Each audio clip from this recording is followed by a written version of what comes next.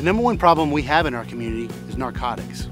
That could be heroin or cocaine, but it could also be the prescription pills that you get from your doctor.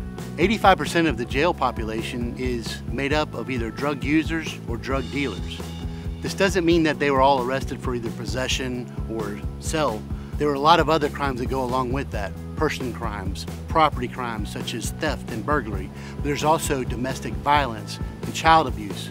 All these things are results of addiction and the use of drugs. We are very efficient at arresting people and taking them to jail, but at the end of the day, that does not solve our problem. To eliminate this problem, we're going to have to start looking at a different way to do business.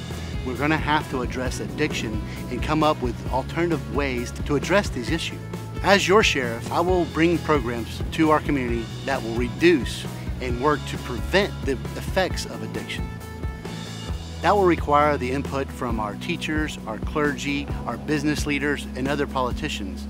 Together, we can implement programs such as drug court that will reduce recidivism and keep people from reoffending and possibly keep them from addiction in the first place.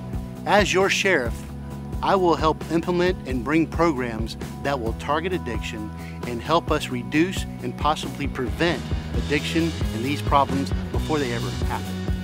I'm Michael Hazeleaf, candidate for sheriff, and I would appreciate your support.